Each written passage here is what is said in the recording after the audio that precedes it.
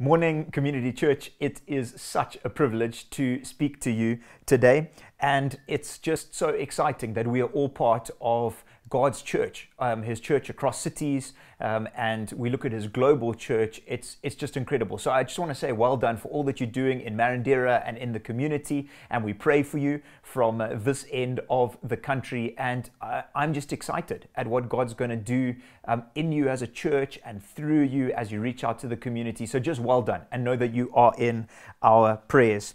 And I know that you've been looking over the past few weeks at Old Testament characters and sort of God's plan through them. And so we're going to continue with that today. And I was going to look at someone different and look into the life of Rahab, but I really felt God led me to Noah and to really look into the story of Noah, maybe from a different light, and then also at God's great plan. So I want us to pray, and then we will dive into it together.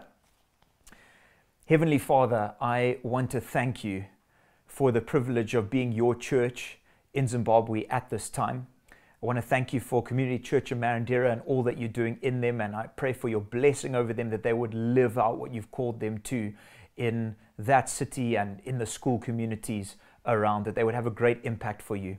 And as we dive into your word today, as we dive into just the story of Noah and what you would tell us through that, I ask that you would speak in a powerful way in this time together. In your name we pray. Amen. Amen. So I'd love us to read from Genesis 6 verse 9 together, and then we're going to pull out some points from that. So I'm reading from the CSB translation, but you can follow along as well. So this is what it says in Genesis 6 verse 9. These are the family records of Noah. Noah was a righteous man, blameless among his contemporaries. Noah walked with God. And Noah fathered 3 sons, Shem, Ham, and Japheth. Now the earth was corrupt in God's sight, and the earth was filled with wickedness. God saw how corrupt the earth was, for every creature had corrupted its way on earth. Then God said to Noah, I have decided to put an end to every creature, for the earth is filled with wickedness because of them. Therefore, I'm going to destroy them along with the earth. Make yourself an ark of gopher wood. Make rooms in the ark and cover it with pitch inside and out. This is how you're to make it. The ark will be 450 feet long, 75 feet wide, and 45 feet high. You're to make a roof, finishing the sides of the ark to within 18 inches of the roof. You're to put a door in the middle of the ark. Make it with lower, middle, and upper decks. Understand that I am bringing a flood waters on the earth to destroy every creature under heaven with the breath of life in it. Everything on the earth will perish, but I will establish my covenant with you. You will enter the ark with your sons, your wife, and your sons' wives. You are also to bring into the ark 2 of every living creature, male and female, to keep them alive with you. 2 of everything, from the birds according to their kinds, from the livestock according to their kinds, from the animals that crawl on the ground according to their kinds, will come to you so that you can keep them alive. Take with you every kind of food that's eaten, gather it as food for you and for them. And Noah did this. He did everything that God had commanded. Now read a little bit more. Then the Lord said to Noah, enter the ark, you and all your household, for I have seen that you alone are righteous before me in this generation. You take with you 7 pairs, a male and its female, of all the clean animals, and 2 of the animals that are not clean, a male and its female, and 7 pairs, male and female, of the birds of the sky. Quite a serious task that he had to do. Thankfully, God helped him, in order to keep offspring alive throughout the earth. 7 days from now, I will make it rain on the earth 40 days and 40 nights, and every living thing I've made I will wipe off the face of the earth. And Noah did everything the Lord commanded him. Noah was 600 years old when the flood came and water covered the earth. So Noah, his sons, his wife, and his sons' wives entered the ark because of the flood waters. From the clean animals, unclean animals, birds, and every creature that crawls on the ground, 2 of each, male and female, came to Noah and entered the ark, just as God had commanded him. 7 days later, the flood waters came on the earth. Now, to many of you listening, this may be a story that is common to you. You've heard so many times before. It's interesting that in the world in which we live, biblical stories like this are less and less common commonly known by the young and the old. My brother is currently in Sweden. He is living and working there. Sweden is considered to have a population of Christ followers, or those who would even call themselves Christians, at about 0.5%.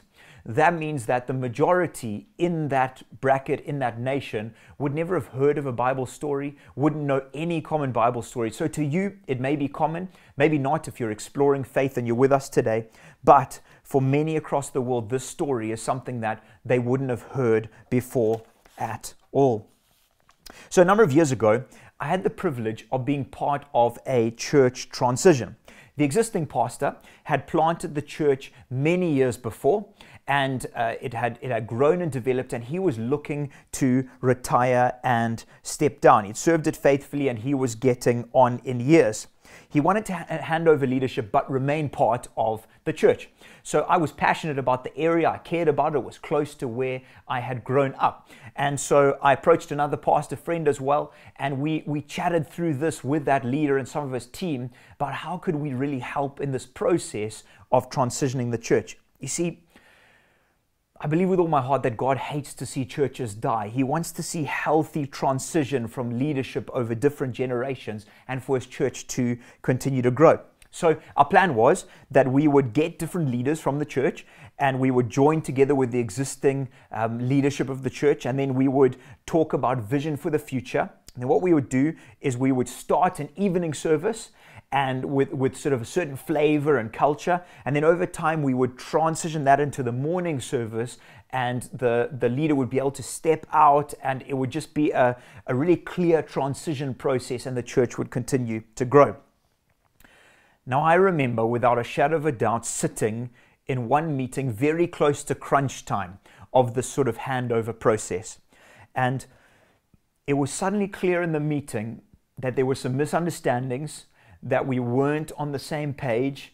There was some real conflict, and I sat there as a young 20-year-old or 20 years old, and I just sat going, I just don't think I can move forward with this. I don't think this is going to happen. I don't think this transition is going to happen. There's just too many things that aren't clear. And I sat there going, on one hand, feeling God had really asked me to be part of this and to see this church transition, and the other going, there is no ways that this is ever going to happen. To me, it felt like God asking me to build the ark. That's what it felt like. It felt like the task was too huge for me to do. It was kind of impossible. In some respects, I didn't want to do it. And some, I believed that God did want to do it, but it felt like Him asking me to build the ark. I wonder what the Lord has asked you to do in the past that has felt to you as large a task as building the ark. Maybe it's something He's asking you to do right now. It could be that it's someone who God's putting on your heart to build a friendship with who you really don't like very much. And He's asking you to build this friendship, and He keeps nagging you about this, but to you it looks like an impossible task. Maybe is to forgive someone who hurt you a long time ago, and you feel God saying you need to let this go, you need to forgive the person, you need to pick up the phone and say, I forgive you, and it just feels like it's something you can't do. Maybe it's a dream God's put on your heart many years ago that you've never acted on, and He keeps bringing it to your mind, and it's something scary, it's stepping out on faith, and you know in your own strength you won't be able to do it, but He's asking you to. Maybe it's an out-of-the-blue open door that He's given you in the recent weeks or days. I don't know what it is, but each of us have faced ark moments, ark-building moments, and we will in the future. So no matter what it is, I have no doubt that many of us have or will face requests like this from the Lord. Because you see, He wants to use us, just as He wanted to use Noah to fulfill His great purpose. He wants to use us to fulfill His plans and purposes on earth. And so He's going to ask you and I, and the challenges and the choices on us, will we step into God's plan and purpose? Will we step into Him continuing to work in the world as He did with Noah? So, what I want to look at is 4 points, 4 key things of what's needed for us to fulfill God's plan for our lives, which Noah followed through on and which God wants you and I to follow through on. The first one, we need to position ourselves to hear God's voice. We need to position ourselves to hear God's voice. Look at this in verse 9, 6 verse 9. These are the family records of Noah. Then look at this part. Noah was a righteous man. He was blameless among his contemporaries. Noah walked with God. This is the place we need to be in order to hear Jesus Christ speaking to you and I. It takes drowning out the noise. It takes putting away life's distractions. It takes being still before Him. It takes making a stand to say yes to God and His ways. It takes relying on Christ and not ourselves. It's about believing the promises of God even when it doesn't look like they're taking place. It's about putting our faith and trust in the King each day. Sure, we're going to mess up. Noah wasn't perfect. But Noah's heart was, I want to be blameless. I want to be holy. I want to walk with God each and every day. When we're living in that sort of place, it opens us up. We're in the right position, the right heart and the right mind to actually hear that still small voice, to actually hear what the Lord is asking of us. It's not always an easy place to be in, but it's something that God is asking you and I to be in. It's the way that Noah lived. So we need to position ourselves in that place. That's the first one. Second one, we need to courageously obey. We need to courageously obey. Now, this conversation that God had with Noah was no small conversation. He explained to him, in a manner of speaking, Noah, I'm going to destroy the world. There's no one good left except you and your family. I'm going to destroy the world. I'm going to wipe it out. I'm going to start again with your family and with the creatures and animals. This would have been a cup-dropping moment. Can you imagine Noah sitting, sipping a cup of coffee across from the Lord, and God's laying out His plan? I can imagine Noah spitting out that coffee, shaking a little bit, dropping his cup. That's the kind of thing God was asking him to do. But look at Noah's response 3 times in the passage. This is so key. In chapter 6, verse 22, and Noah did this. He did everything that God commanded him. First time. Then in 7, verse 5, God asks and explains more things. And Noah did everything that the Lord commanded him. Chapter 7, verse 5. And then chapter 7, verse 9, 2 of each male and female came to Noah and entered the ark, just as God had commanded him. If we want to see God at work in our lives, it's going to take radical, courageous obedience, even if the requests don't make much sense to us, even if they seem impossible or downright crazy. That would have seemed like that to Noah. That is a crazy request of God to ask Him to do. So what God asks of us will always line up with His heart in Scripture, but it won't always be easy. In fact, I would say it almost will never be easy. We'll only be able to do everything the Lord commands us if we know Him. So you see this step by step. Firstly, Noah walked with God, so he knew God. He knew God's character. He knew how much God loved him. He knew how much God cared for him. He knew the power and majesty of who God was. So because he had positioned himself to hear God's voice, he was able to courageously obey because he knew he could trust in the Lord. You see, we can't live a life for Christ without courage. It's not possible. So next time He asks you to step out, go for it in the big and the small. It might be as little as having a conversation with someone, and for you that's really scary, but you feel God asking you to do that. It could be on a different scale, but it will always take courage to live out the purpose that God has for our lives. So firstly, we position ourselves to hear God's voice. Secondly, we courageously obey even when it doesn't make sense. Thirdly, we need to patiently persevere in what He calls us to. Now, estimates are the ark took between 55 and 75 years for Noah and his helpers, his family, and other helpers, maybe servants, to build. Now, I'm not sure if this is exactly correct. I haven't done all the research in the world on it. But the bottom line is, it took some time. Now, this wasn't only physically exhausting for Noah. Can you imagine? No fancy machinery or anything else. So him and his family and maybe some servants he had, it would have been all physical manual labor. What about the mocking and ridicule of passerbys?